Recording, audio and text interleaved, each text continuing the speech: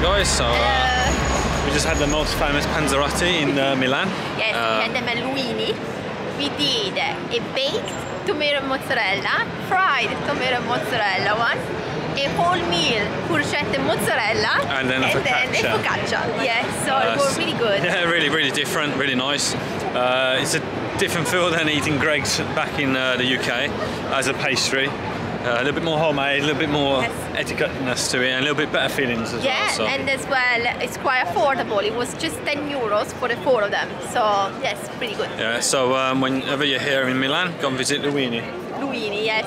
So now, what we're doing today, this afternoon, is going through an itinerary, let's say walk tour, a little bit out of typical tourist sites. So what you're going to be seeing is a good few unusual sites in Milan.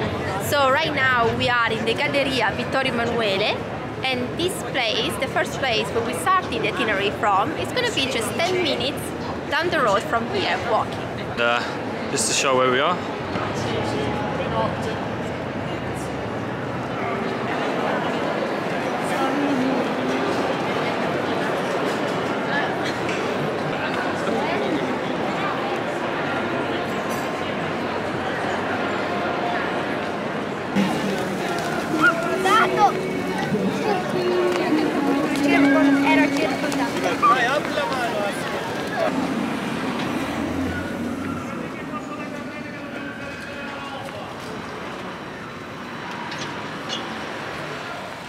What a nice church! Chiesa di San Gottardo in Corte. Never seen before, and all the times I've been to Milan. Yeah, just a bit like, we're just 5 minutes away from the Duomo, and it's nice, all like red bricks. Lovely campanile. Beautiful.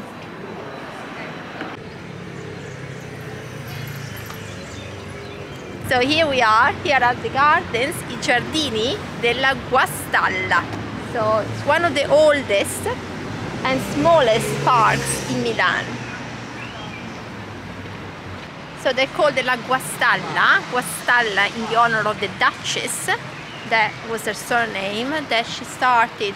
So basically she ordered the construction of these gardens because she remained, like, she was a widow at a very early age, so she got, I think there was a seat, of a monastery that she founded for all other women like herself that were left widowers. And so this was started in the 16th century, so really old gardens, and they belonged to the family until the mid 1950s, where they were then expropriated and are now public, so property of the council in Milan. So what do you think, guys, of the place? It's quite nice, really, quite tranquil.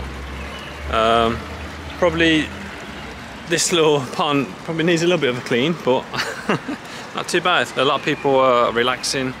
A lot of people, yeah, just enjoy some lunch, some downtime. Yeah. Probably some even having a siesta as well. Anyway, so not really nice. Yeah, it makes for a peaceful, restful place away from just the traffic outside the gardens. Taking a siesta like everyone else.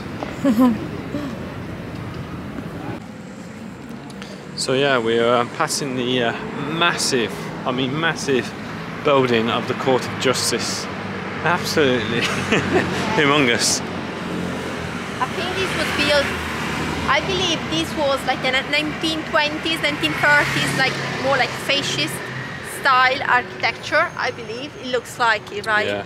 Yeah. And on the side, here on the right, we got a lovely little church. Yeah, a little church.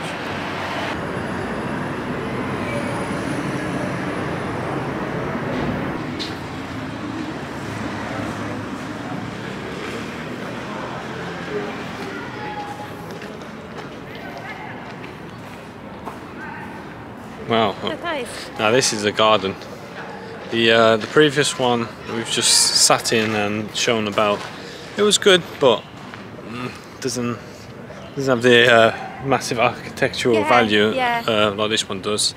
And I guess this is like a small little museo in front of us as well. So it's a museum of children, and this place is called Rotonda della Besana, just because rotonda means like round or roundabout, and it's got like this circular shape, and this used to be a cemetery actually, and then it was part of an hospital, and now it's just a park, really kept well, and yeah, museum for children.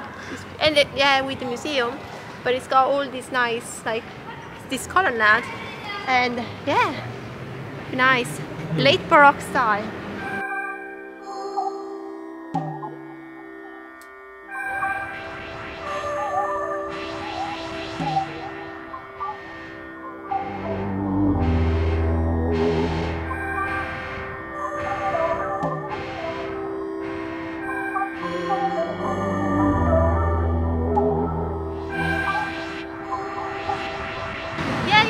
Gardens, I was expecting them to be bigger. This instead I was expecting it to be way smaller, and it's a massive park instead, right? So massive colonnade, really grand. Yeah, and nice play area as well for the children. Yeah, indeed. So yeah, and I like the little art sculptures as well.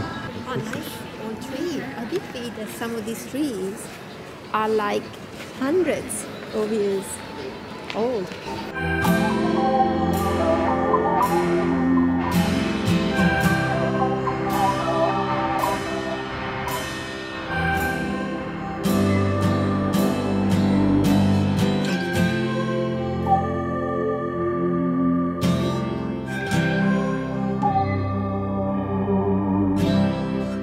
Now we're off to our next place in a walking tour of the unusual Milan. So we'll be there probably like 3 minutes, so everything you see is quite close to each other, quite connected.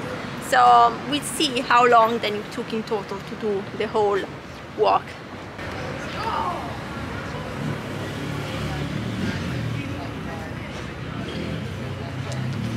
This is where we wanted to show you. So it's called the Giardino delle Culture, the Cultures Garden, and all these murals are the work of the artist Millo.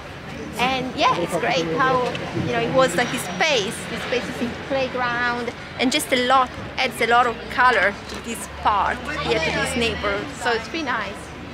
And this work, it's called Lost and Found. And yeah, we can see better from more like from a distance, but it shows basically like the human, say the man, the car, like modern man that is surrounded by the chaos of the city, and it's all in black and white apart from the heart in red.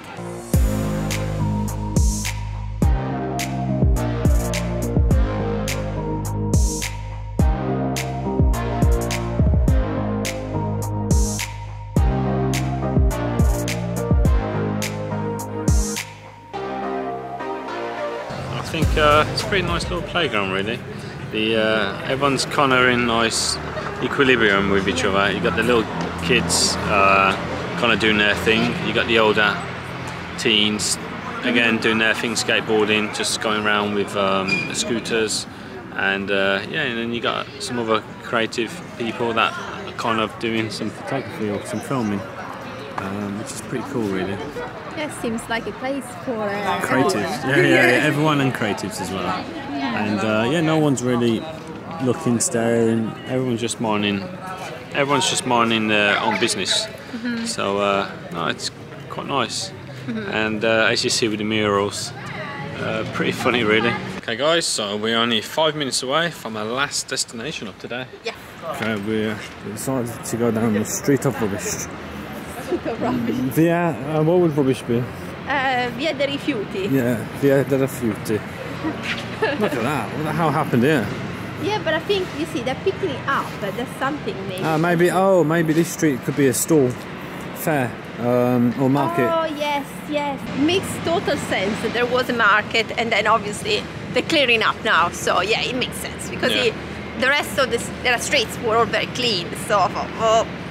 Yeah. Well, it stinks. What's that?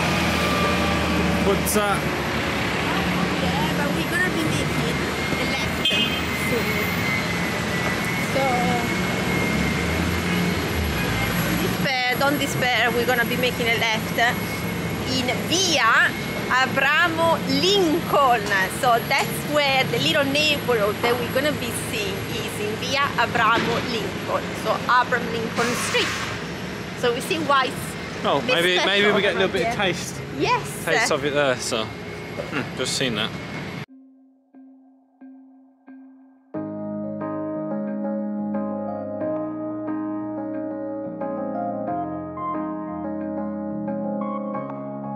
This neighborhood is called the Little Notting Hill of Milan or the Little Burano of Milan, just because it reminds you of those places. Burano, which is a small little town near Venice, that's also very, very colorful, just like here. And Notting Hill, obviously, the famous neighborhood in London. So yes, this used to be more like inhabited by workers, so it was actually built, like all these houses, around the 19th century for workers working in the area, but now it's one of the most exclusive areas in Milan. Very, very expensive to live here, and very, very, very quiet. Yeah, so it just feels like you're not really in Milan. Yeah.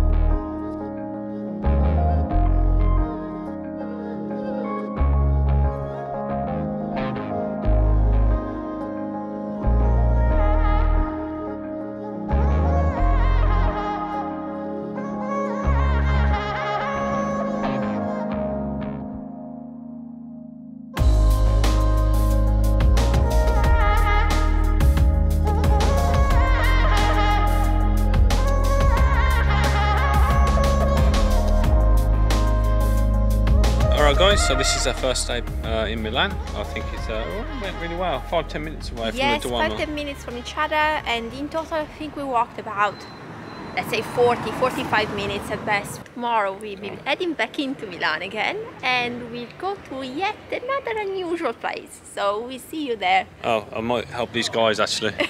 yeah, hold that for. I would say aiutare. Aiutare, yes. Ciao, aiutare. Sono inglese. Vai, siamo due, vai. Cornelio, sali. Grazie.